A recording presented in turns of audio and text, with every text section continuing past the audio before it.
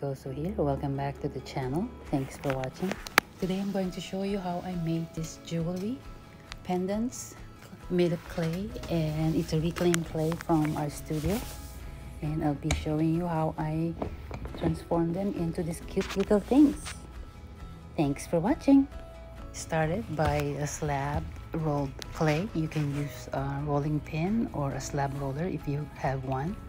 Make sure you compress them both sides. I'm using the kidney, the yellow rubber kidney, and I am decorating the surface with found object. And I have this cookie cutter things that I got from NCCA, from kitchen store, and in Chinatown. So I collected different shape that I used to make the shapes that I want to use. So it's also really nice if you can use the plastic on top. If you use the plastic, the edges are instantly smoother. You don't have to work so hard on smoothing the surface, the side.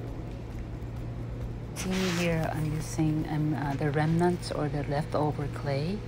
I am not throwing them out. I look for a shape that it looks like I can still make a form of rock or beautiful found rock object. So there you go. Right now, these are the tools that I am using to make the holes. The hole puncher. There's the small one, there's a big one, and there's also another tinier one. But for this, I use the middle size for making holes. So there you go. Those are the 3 samples. Right now, this bisque-fired pendants, I will be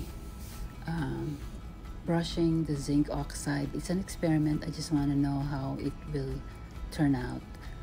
I'll be painting them and then brushing them off, making sure the water is clear and there's no more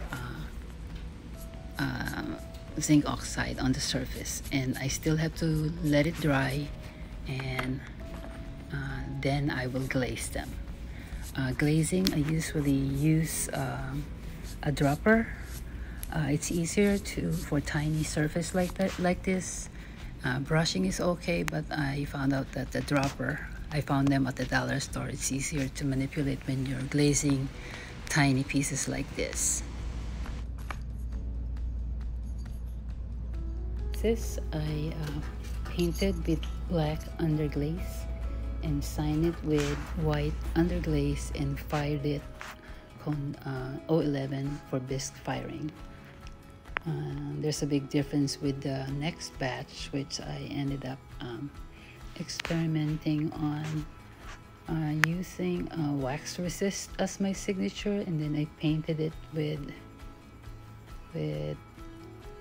black underglaze or black stain, but I did not fire it first, so that's my boo-boo. I ended up wiping most of it after I glazed them, and I have to clean the edges of the glaze, so some of my signatures are wiped off, so it's not as detailed than the first one signature wise.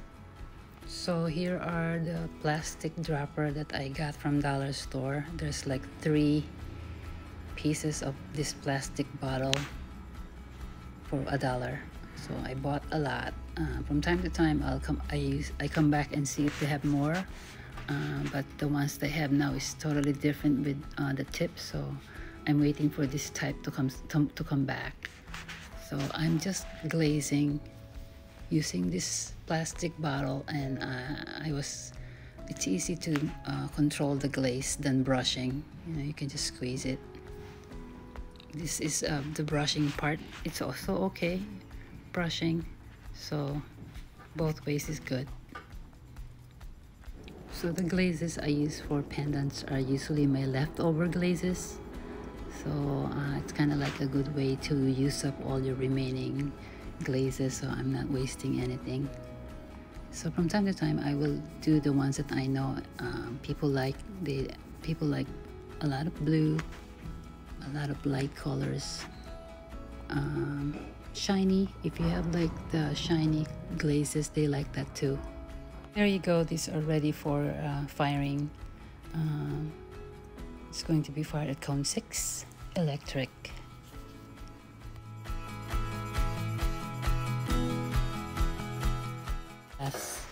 Tiny glasses that I found on dollar store or craft store, Michael's, and I make sure they're tiny enough that it can stay on top of the pendants.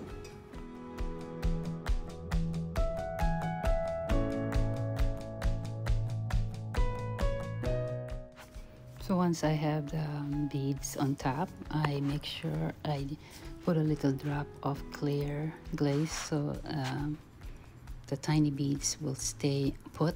It will not roll off while it's going to be fired.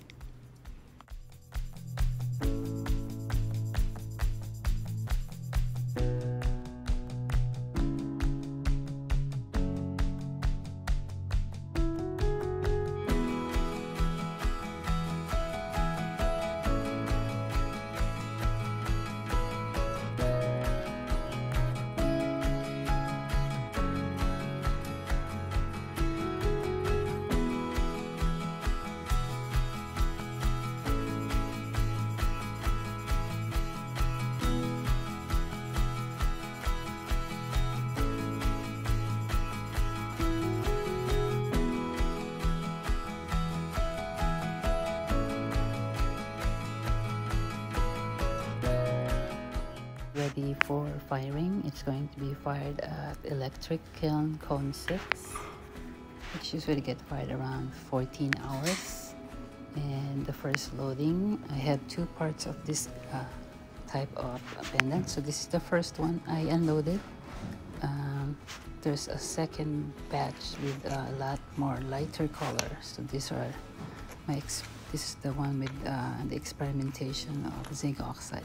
They're darker. This next batch is going to be lighter in color, more on the green side, red and pink and blue. So this batch, I did not paint the back with black underglaze and fire it. I ended up painting it, and then I tried to do my name using wax resist, and I did it out of sequence. So some, like this one, I painted it on white, so it's really kind of not that organized, but the wax resist works. I guess you just have to fire it. I can use it on greenware, wax resist.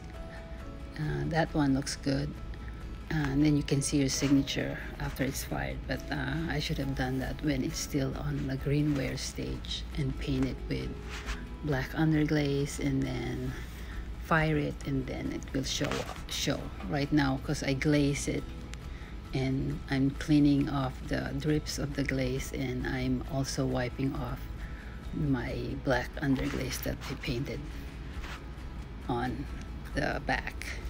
So you learn, you know, everybody learns. That's the lesson I got from this batch.